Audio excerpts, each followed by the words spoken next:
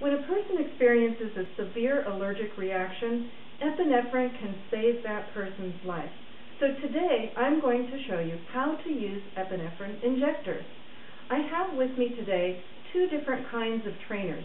This first one is an Adrenaclick, which is similar to Twinject, and the other one is an EpiPen. So let's learn how to use them. To use this epinephrine injection system, you remove cap number 1, then cap number 2. Hold it against the outer thigh and push. Hold it for about 5 to 10 seconds so the needle can drain, and if you use this, you call 911. With the EpiPen, you just remove the blue safety mechanism. Then hold it with a grip like this to the outer thigh, press, you'll hear a click, and hold it for about 10 seconds and call 911.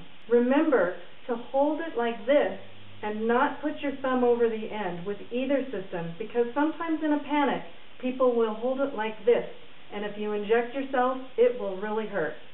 Epinephrine is to severe allergic anaphylactic reactions what CPR is to heart attacks. This can save a life.